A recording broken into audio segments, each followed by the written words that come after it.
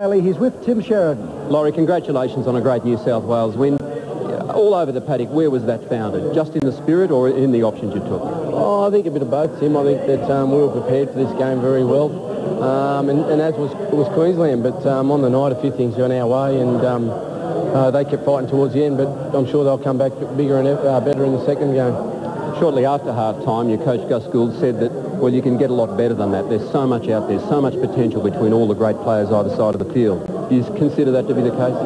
Yeah, well, at that stage, our forwards are going forward, and Tooth was just having a field day there, running off them, and we just wanted to make sure we got the yards in the forwards before we spun it out wide, and it was a great effort by everyone involved, and I'm certainly sure that Queensland will come back bigger and better in the second one. Yeah, how do you think they'll change their outlook to the next one? I don't know what they'll do. I mean, they had plenty of spirit out there tonight, and a few things could have gone their way, and it might have been a different ball game, but that's just the way Origin goes, you know. I mean, no one ever runs away with it, and they're always close games, and I'm sure the next one will be no different. Did you think the teams were too close together, that the 10 metres wasn't being enforced?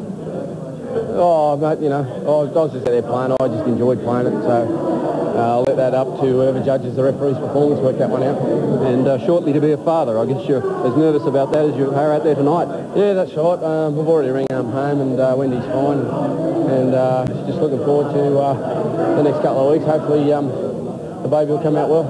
Let's hope everything goes okay. Thanks a lot, Laurie, and congratulations. Laurie Daley is a champion fellow, and boy, if he had scored that try, there might have been a bit of excitement down there in Canberra. He's a very diplomatic fellow too, especially when it comes to referees.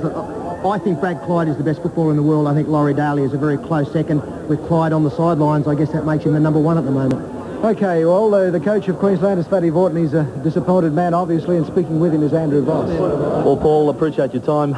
It's been a tough time, I guess, in the dressing room. We heard from Billy Moore out on the field. He said that he just didn't think Queensland played anywhere near as good as they could. What was the reaction of the remainder of his teammates? Well, they're all sitting in there with their heads down like beaten favourites, and I think they're entitled. We played very ordinary the whole game, really. We didn't control the football. We dropped it something like 15 or 16 times. We turned it over far too much possession to them. As a result, we had to make a lot of tackles. And, look, it was just a bad night for us. After half-time, and plenty's been said about David Manson's 10, after half-time you were a little critical and said that Alan Langer had approached David on the field in the first half. What was your impression at the end of 80 minutes? Yeah, nothing changed, really, and coming down with Phil Gould in the lift after the game, actually we found each other in the lift and both commented about Manson's 10. It was a bit ordinary, as it was the last time I saw him referee, but we don't want to be too critical of David Manson. He did the best job he could tonight. We'd be more critical of ourselves than the way we just dropped the ball far too much.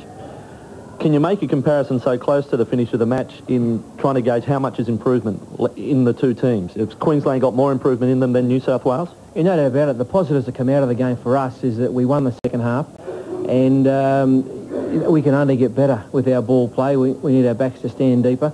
And you look at the tries that New South Wales did score. They scored 2 of their tries from kicks. Lost some lucky bounces. That is rugby league. You make your own luck, and they had that much possession. The luck had to go their way. Look, we're very disappointed, but we've got some positives come out of it. What about on a personal note? Of course, 95, everything that you touched turned to gold in the Origin series. It was a real highlight. How does it feel now after a defeat? Well, it's like as a player. I suffered a few defeats in the Queensland jumper as a player, and it's not much fun. There's not much you can do, except wait till another chance. That chance will come in 2 weeks, and we hope to prove ourselves then. We'll see you there. Yeah, righto.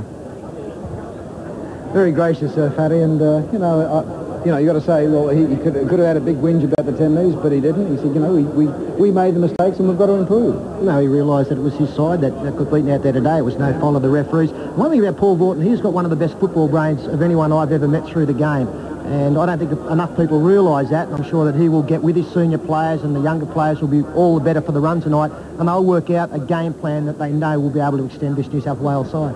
Yeah, when Fatty says things like, I don't have a plan, it's just going to happen, you know he's as cunning as What about gracious? I've never heard the word gracious used around Paul. Well, he was tonight, maybe one and only time. But well done anyway, because it's a tough call when you've got to come up and explain what happened to the team and how it lost and so forth. Okay, we'll be back at Suncorp Stadium right after this.